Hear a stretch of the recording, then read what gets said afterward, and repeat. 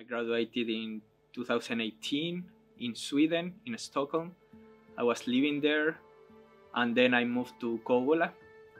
Here I started to get gigs in circus, and I've been working since then with little gigs until now. In 2020, I started Xamk, international business. Since then, I've been growing this idea of entrepreneurship, how to combine from my circus and culture experience to the world of business, as well as how to combine cultures. And because I come from Chile and I visit often there and I get involved in the cultural life, I would like somehow here to replicate that vibrance that I find there. From Xamk, the main and most valuable resource I've gotten is the network and the support this network provides. They have a lot of savoir-faire, so the how to do, and getting in touch with these people opens behind them a lot of doors.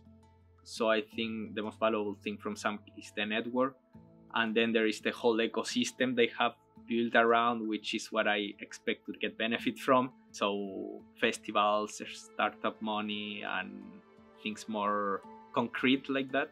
But I think the people from Xamk has been very valuable. The entertainment, cultures, and arts is something I'm interested in since I'm a teenager. I was studying circus in Europe since I'm 18 years old, until I graduated finally from university. So I've been around a lot of arts and entertainment, and what passionates me about it is how it brings people together. And bringing people together is what I would like to do as an entrepreneur as well. Generate these entertaining occasions, events, where people comes together and share around something, but they have the possibility to share with another. What passionates me the most, and I think is the best of entrepreneurship, it's something that it has in common with the arts world, and it's the fact that as an entrepreneur, your job is to connect dots. So you need to make connections between your resources or between your ideas, or how they can come together, different worlds, different ideas, and generate something of value. This is like something 100% in common with arts. And it's at the same time one of the most difficult parts of being an entrepreneur, because you really need to think on these connections, but also each one of these dots that you want to connect, they need to be grown as well. You need to develop each one of those parts, so that then after they have the potential to make something together. And this is not easy, because it requires a lot of time administration and be growing every part of your ideas so that they can come together. But this is also what passionates the most. It's like a puzzle that you need to make.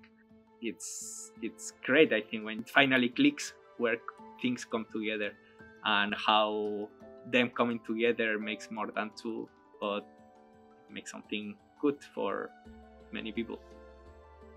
If I had to give an advice to someone who is starting into having to bring to reality your own ideas, if that's what you're looking for, the first advice I will give you is talk about your ideas.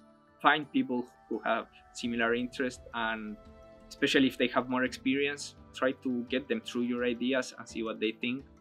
That would be the first advice. And then the second is, if you are talking more than doing, then you need to make a couple of steps back and start thinking how you can pass to action, what you can do, and what are concrete steps that you need to do.